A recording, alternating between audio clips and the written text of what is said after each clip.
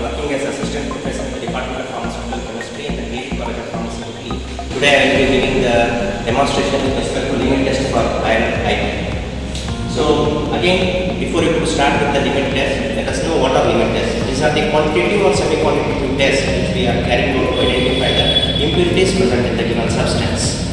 So let us see the limit test for iron principle. So the principle involved is very simple.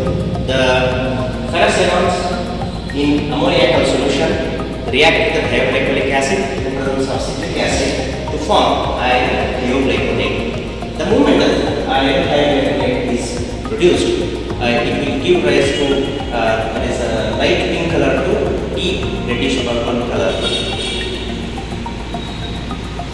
Glasswares and the reagents what we are using for this particular limit test for iron.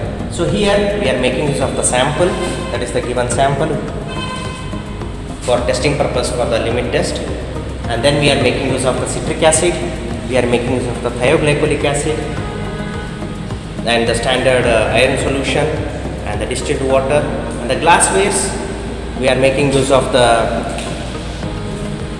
Nessler cylinders, that's one for the test and another for the standard, then the glass rods, measuring cylinder and so on.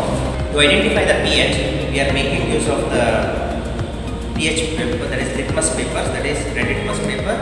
Okay, we are making use. Now, my friend Bhavana KS will give the demonstration with respect to the procedure involved in the limit test for iron IP. Resolve the given component in a test.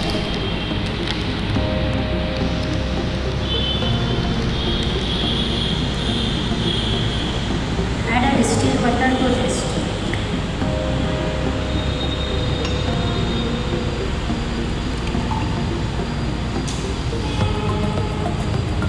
Stir it.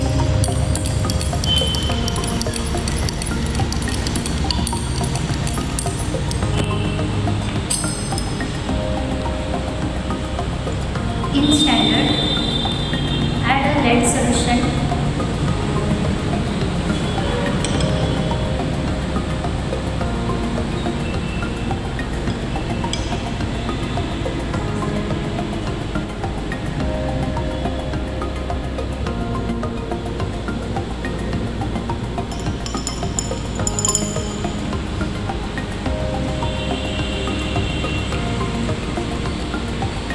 ml of citric acid for test.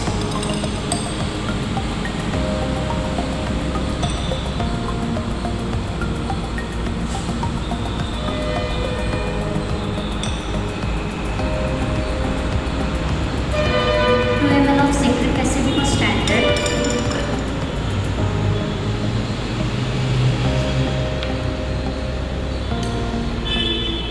Add 2 drops of thioglycolic acid.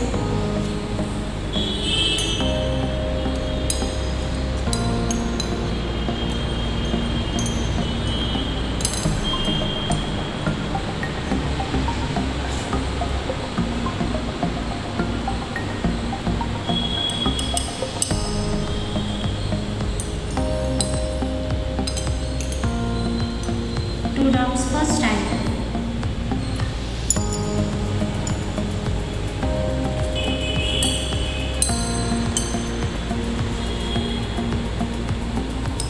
Stir it.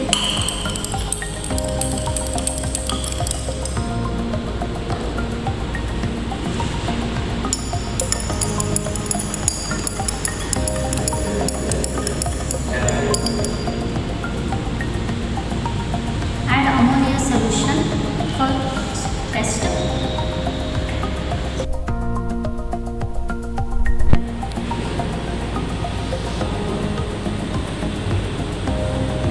Test Nessler cylinder.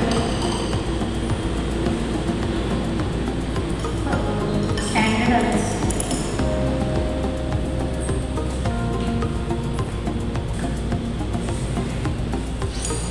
Add water to the standard Nessler cylinder.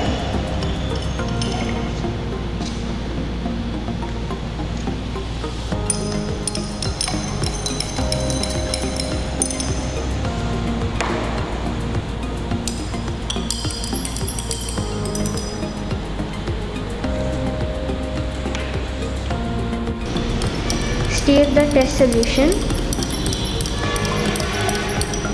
and also the standard solution.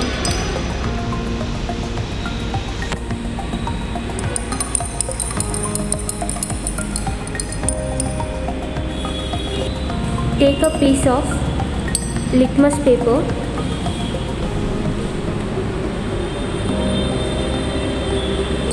to that add drop of test solution.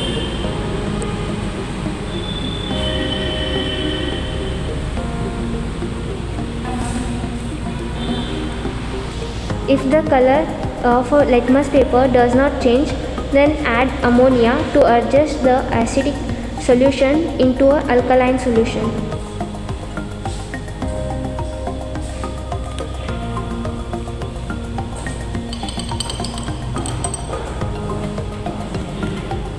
Then stir it. Then again test the litmus paper pH.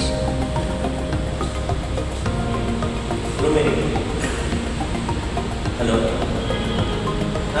If again the litmus paper does not change into a blue pH, into alkaline pH, then again add ammonia. Okay. By adding ammonia solution, stir the test solution and now check the litmus paper.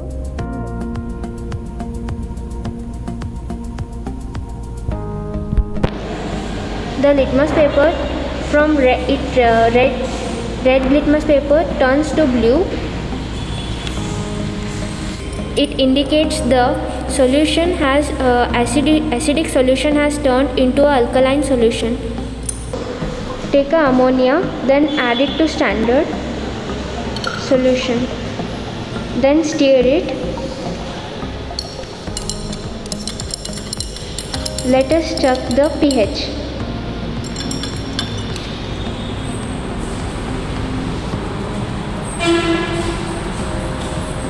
The litmus paper, red litmus paper turns to blue, then the acidic solution turns into alkaline solution.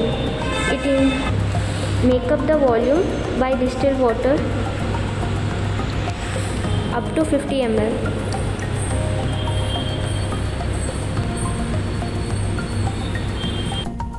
When we transfer heat, it is observed that the color intensity of test is more than the standard.